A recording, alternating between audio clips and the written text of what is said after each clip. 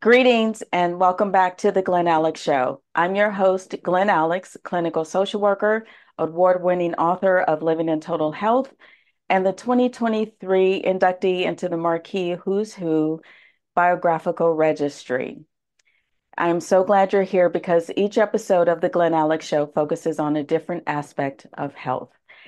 You are whole and all of you matter. And I am on a mission to help you be more joyful, connected, confident, and complete.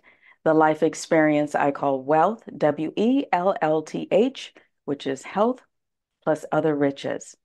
And I also believe that if more of us were living in total health or even in pursuit of it, then the world would be safe and loving for everyone. There would be less oppression. There would be less violence. There would be less greed because people who are mentally, physically, emotionally, and spiritually balanced do not intentionally harm self or others. So please join us on this journey so we can make humanity better for all of us. And please subscribe so you can stay in the loop and find out what's happening with me and with the Glen Alex Show. And please stay tuned for this wonderful episode on the importance of sleep.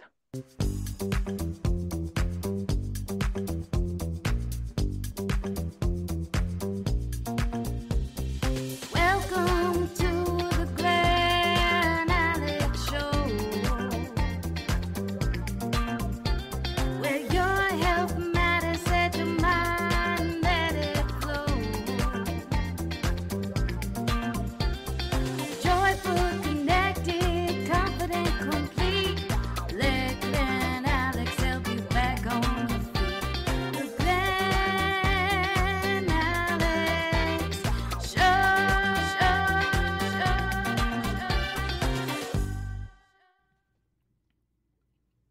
Please help me welcome my guest, Helen Sernett, to the Glen Alex Show. Did I say that correctly? You did, and I am so glad to be here. I am so grateful for you having me on your show and for your message in the world. I am just excited to be part of it, and I think what you're doing is so important.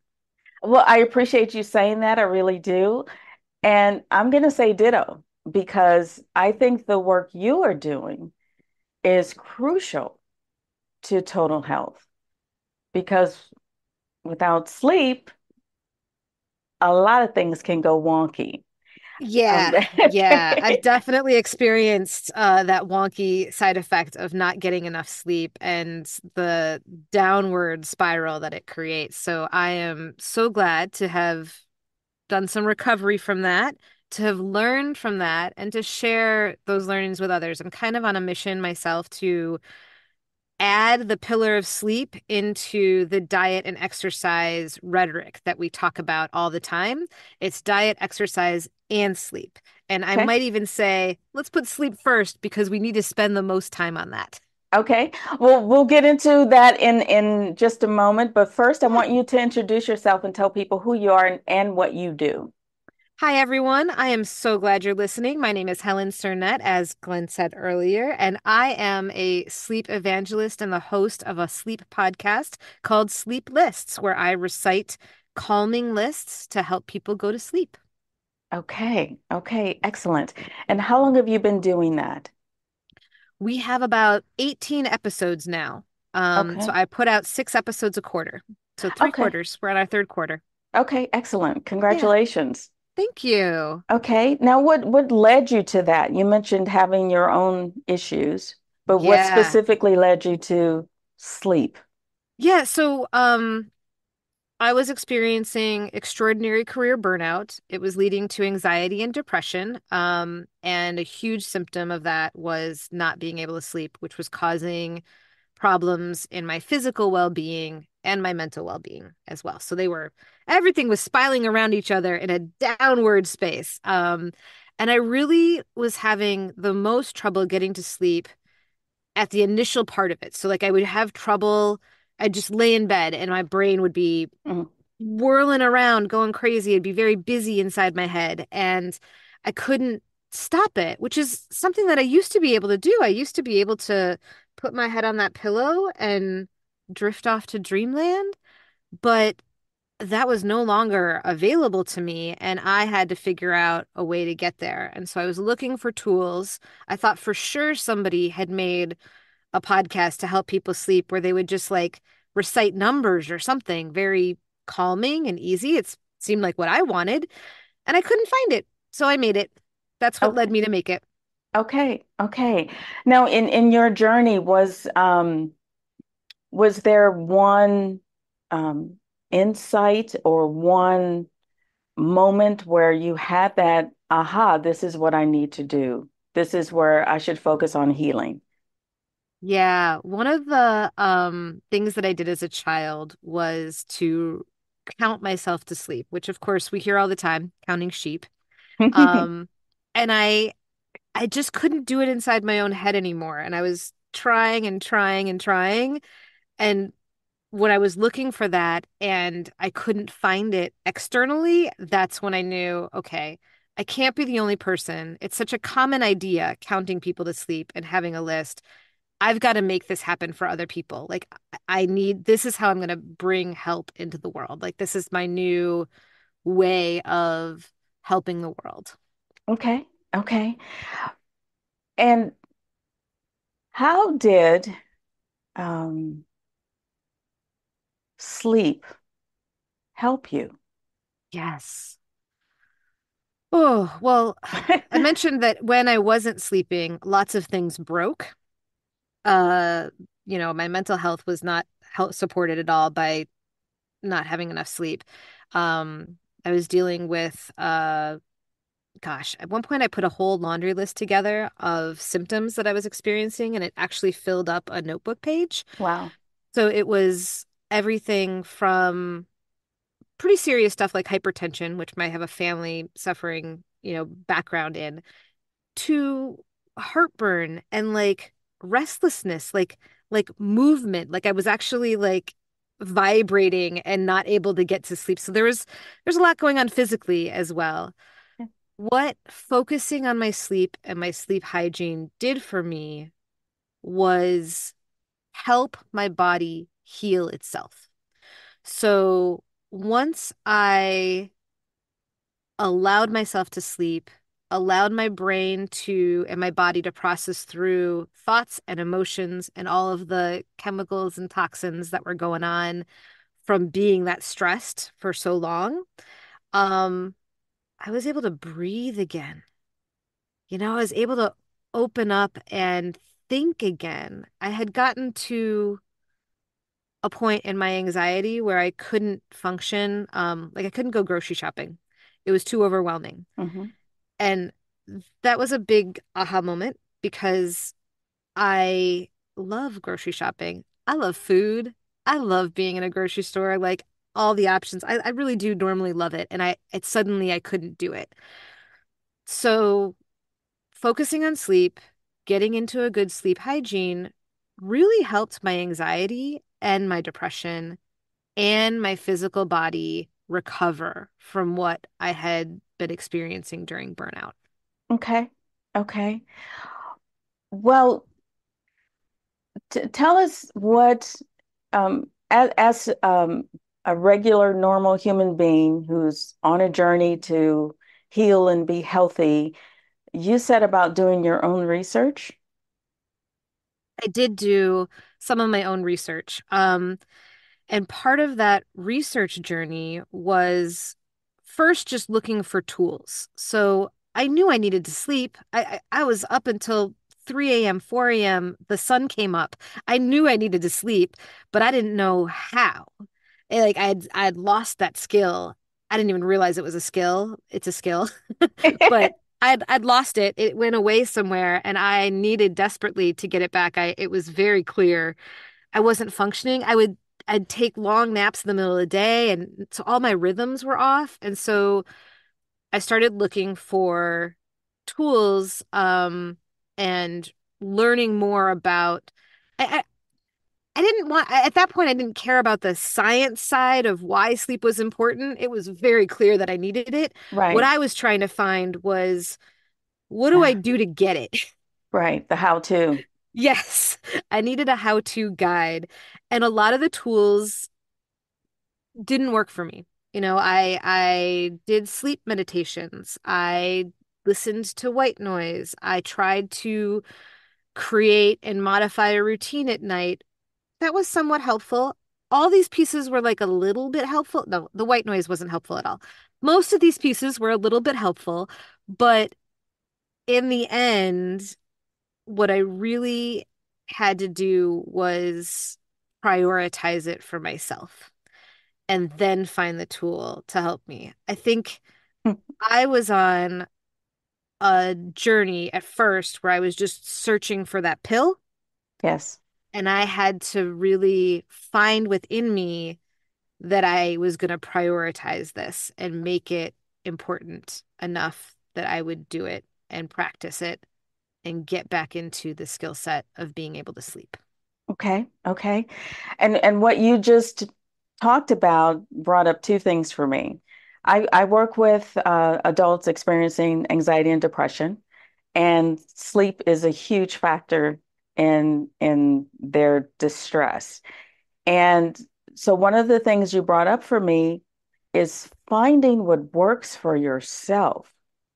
There is a lot of information out there. I make suggestions, other people make suggestions, and they may not work for that individual. And so sometimes people who are experiencing anxiety and depression and sleep disturbance beat themselves up because what someone else says works doesn't work for them. We're individuals. We have all this other stuff that's going on in our lives and in our bodies and in our minds that one particular tool may not work. So I really like that you explored and continue to explore to find what worked for you. Yeah. And I love that. And I hope people really get that message. It's about finding what works for you specifically. It And really is. and the other thing it brought up for me was you can Google how to do anything these days. Knowing how is not enough. Mm-mm. If you don't have your why, there's no Yeah. commitment, there's no understanding, there's no follow through. And when you said that you figured out that you had to prioritize sleep. Hmm. Yeah, I had to. Of course, I want to say to anyone who's listening, or any of the clients that you've worked with that are experiencing anxiety and depression, I feel that in my bones. It is such a dark and difficult place, and I want to just extend a light and a hand to anyone and say it's not your fault. It's not permanent. It happens, and it's your brain is plastic and you can train it out of that. It's about making and finding a way out. Um, so I just send my heart and my love to anyone who's dealing with anxiety and depression, currently in that sort of very dark place of it, because it was no fun for me It's and no I don't fun. wish it on anyone. Um, the second thing that I wanted to say is that piece of it's not your fault that the tools don't work for you because Yes. it's not a one size fits all, Exactly. at all, at all, at all. And what's interesting is what I found on this journey was I had had a set of tools that were working for me for 35 years pretty well, another 5 years okay, and then they didn't work anymore. I was a different person and I needed new tools. Okay. And that's okay too. I just, like sometimes we just need new tools. Yes. Sometimes it's fun to have more tools in your toolbox. I think of people who craft and like whatever their art medium is, they sometimes collect a lot of that stuff. So whether it's yarn or markers, because it's fun to have Yes. new things in your toolbox of making yourself get good sleep.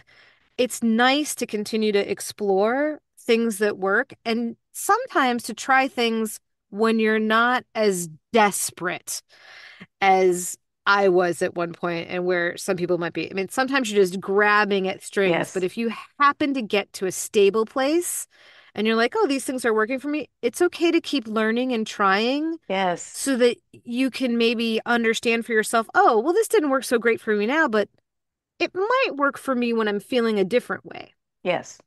And so I just exploring that and making sleep is sort of a hobby of mine now, which sounds like a strange thing to say that sleep is a hobby, but Oh, sleep is good. yeah, like I I like to eat, I really like to sleep now, and I really like to work out. And so I feel like I've made those pillars of wellness a little bit of my entire personality, but it's it is more fun to explore those things when you're at a stable place. When you're at a not so stable place or a place of desperation, then you're just trying to find the thing that'll get you out of the hole. Yes, And I sympathize with all of those aspects of the journey. But it does get to a place where it can be kind of fun to just try new things to help you sleep. absolutely, absolutely. And thank you for extending warmth to those experiencing anxiety and depression. And thank you for pointing out that it's okay to change. Yeah. It's okay to learn new things. We're not stuck with what we grew up with what we were taught, and what even worked 10 years ago. So you're Yeah. absolutely right. Thank you for pointing that out because people do say, well, it's always been that way. Well, it's time to let go of that and move on. Yes. And it doesn't mean that it won't be again, too. That's the other thing. Like just it's like um friendships sometimes are in your life for a little bit of time and then they Mhm. leave your life for a while. And I've been on this planet now long enough that I've had friendships come back into my life, and those are some of my most treasured friendships with people Okay. who, I've come back to. So I think in the same way, the tools and the things that worked for us, it's not about, you have to get rid of them forever. It's just about finding a broader, like putting more tools in your toolbox. You can still pick up that tool again some other Yes, time and it might be perfect, but right now you need a different wrench. It's okay. absolutely. Absolutely. And the analogy that helps me and that I share with clients is one day you'll need a hammer. Yeah. The next day you'll need a screwdriver. And the next time you might need a wrench. So the more tools you have, then the more equipped you are to navigate through these challenges. And it's really hard to fix a plumbing problem with a hammer, but it's really good to have it for carpentry. Yes.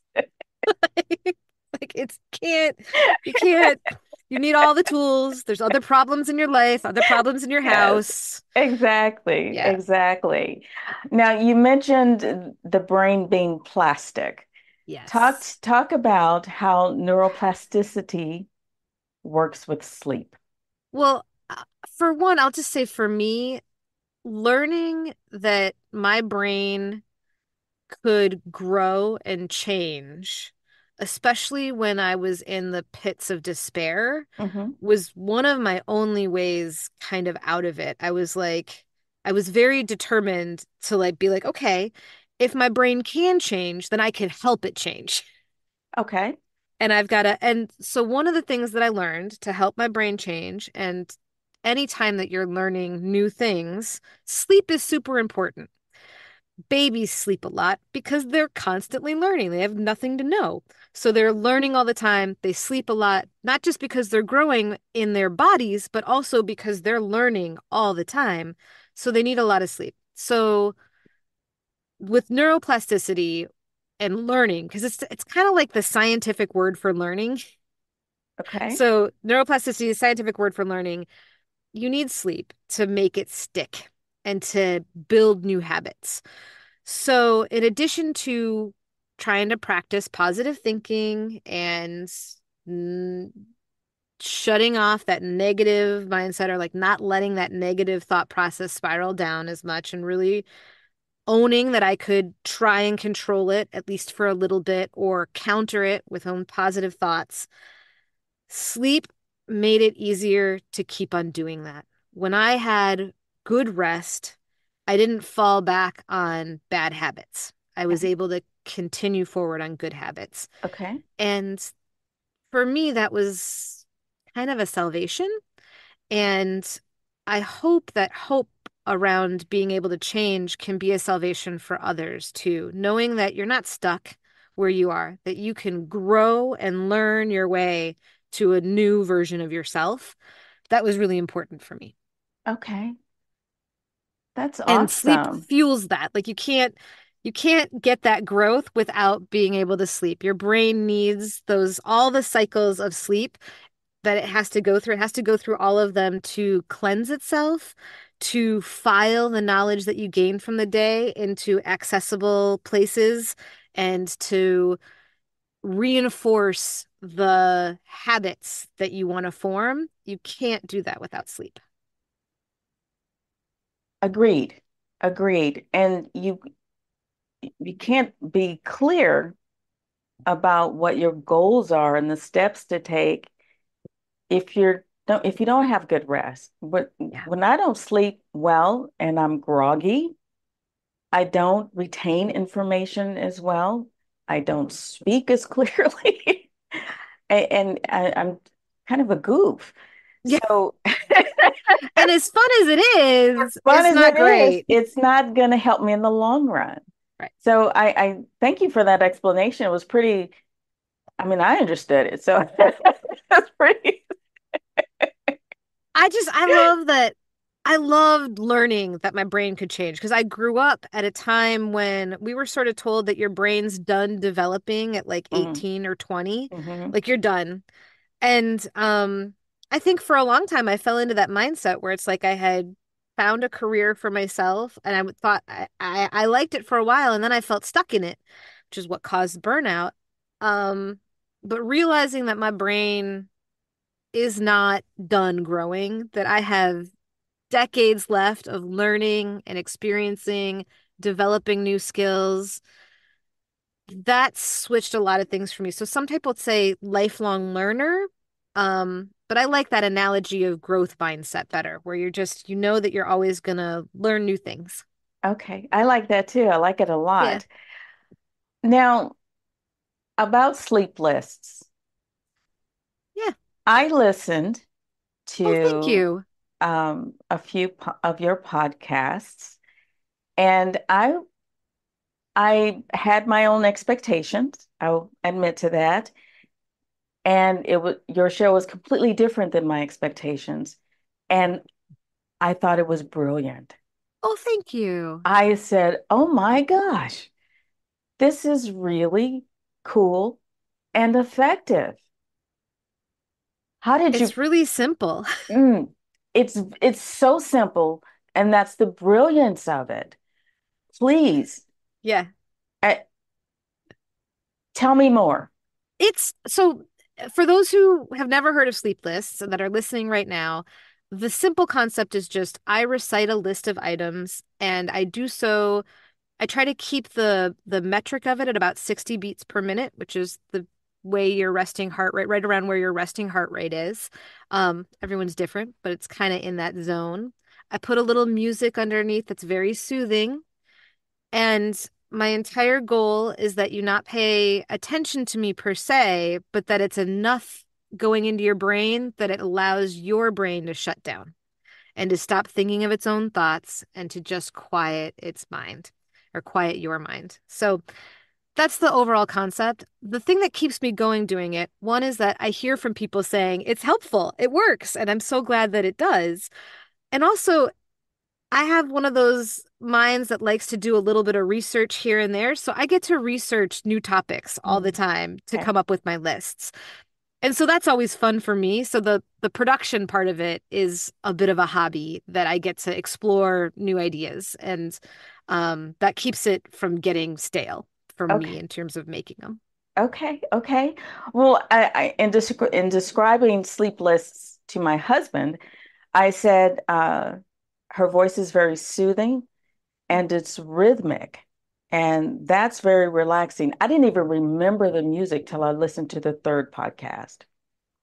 It's very subtle under It's there. very subtle, and your voice is very soothing, and the rhythm of your speaking is very relaxing. And you're Yeah. right, it's enough to grab the attention of your conscious mind and allow the rest of you to sleep. So I think it's great.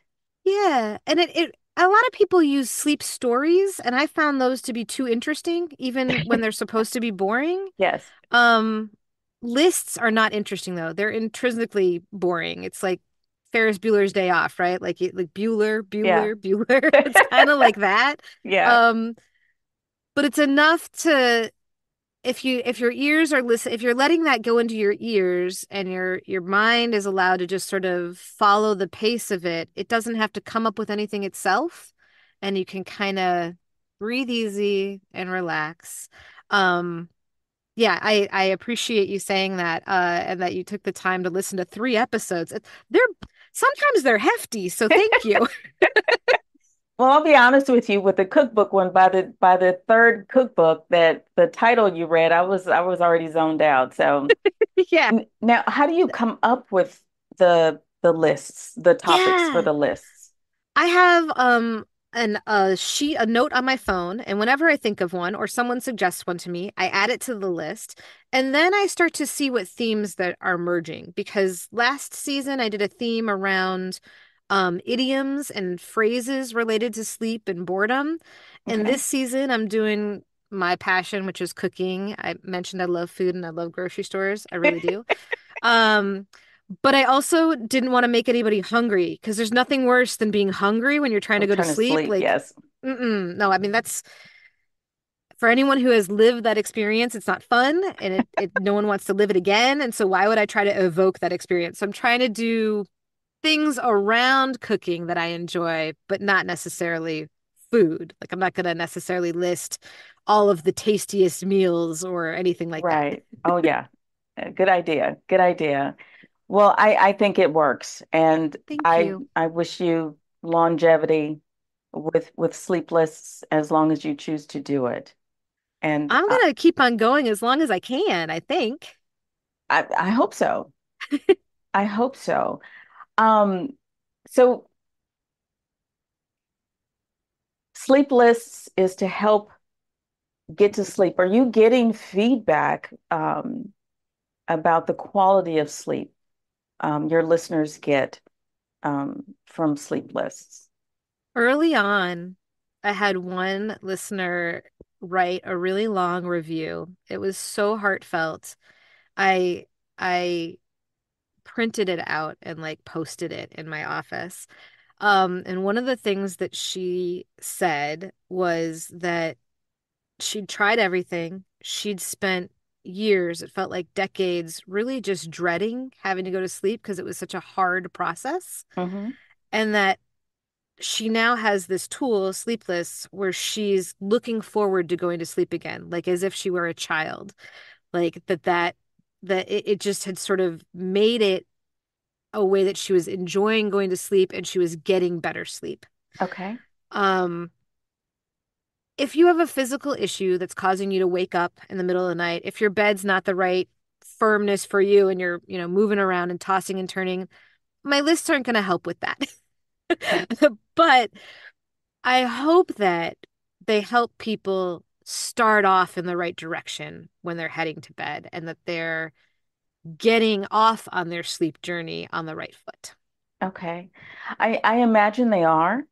I Yeah. also imagine when you fall asleep better and more deeply, even if you do wake up because the mattress is too hard or too soft, or you have to go to the bathroom, that maybe you can fall back to sleep faster, And I maybe have, fall back yeah, to I've had sleep listeners deeper. say that they listen to it when they're falling back asleep. Like if Okay. they woke up and their brain started turning again, Yes. they turn on the list. One person who says that the Pokemon list was like her savior. Like she's like, I just love listening to your voice list the first 150 Pokemon that ever were, published. And, and she's like, it's exactly what I need to like go to sleep. Oh, that's funny. Yeah. That's funny. And so Okay. I do encourage people to try one or two lists. Like if the first list you were kind of like, oh, that's interesting, and you found yourself staying awake, I promise you there's a list that isn't interesting and you will fall asleep. There's a sleep list that will put you to sleep. Yes. Okay. And there's only going to be more of them. I'm going to keep on putting them out there. Some people have told me that they like to listen and then like once they find kind of their favorite one, they'll just like forward to any spot in the list and start again so that they don't so it doesn't get stale for them. So I thought that was a neat technique as well. Oh, okay. Yeah. That's a great idea. That's a great idea. So you're not always listening to the first, ABCs of like sheep, that you do get to the Z breeds eventually. That's awesome. And again, I think it's an amazing idea. Thank And you. I wish you all the luck in the world with that. Thank you so much. I love what you're doing with your show. I am a subscriber. I'm listening now regularly, so I'm Oh, very thank excited. you. Thank you. I appreciate that. Now, sleep is one of my favorite things. I think sleep is the greatest thing since sliced bread. I Mhm. can talk about it all day, and I know we don't have all day, unfortunately. So, what is the one takeaway you want the audience to have? If you can narrow sleep down to one nugget, what would that be? Okay, it's kind of big, but I'm just going to say it because it's how I feel. Okay. Sleep is life. Mm, Sleep is life. It is the fuel that you need for your life, and you need to treat it like getting good sleep and paying attention to your sleep hygiene is going to give you a longer, better, healthier life starting now. Whenever you start on your sleep journey is, the right time to do it, but sleep is life, and it literally will extend your life. There's great research on it, but for me, it's just internalizing that fact that I need a third of my life to be dedicated to sleep, and that will make the other two-thirds the best that they possibly can be. I like that. Yeah, Sleep is life. it is. It Okay. is. Well, thank you so much for sharing your story, your research, and your podcast sleep lists with us. So, Thank you so much for having me. oh, of course, of course. If someone wants to listen to sleep lists or reach out to you, how can they connect? They can find me and all of the episodes of Sleep Lists, as well as some additional sleep resources at sleeplists.com. So the list is plural, sleep lists with an S on both Okay. ends.com. Okay, awesome, awesome. Helen, thank you so much. I really appreciate you being here, and I wish you all the best. Thank you so much. I am so grateful for the time that we had together. Me too. Take care. Bye. Bye. Thank you for tuning into this episode of the Glen Alex Show.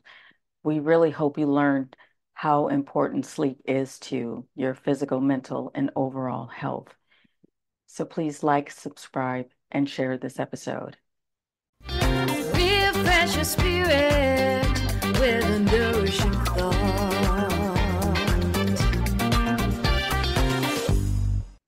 Please allow me to leave you with this nourishing thought. Matthew Walker said, "Sleep is the Swiss Army knife of health. When sleep is deficient, there is sickness and disease. And when sleep is abundant, there is vitality and health." And I totally buy into that. I believe that sleep is so very important to overall health. Deep restorative sleep triggers your innate healing abilities, brings balance, mental clarity, natural energy, and joy to your existence. You know when I feel the most beautiful is after a good night's sleep.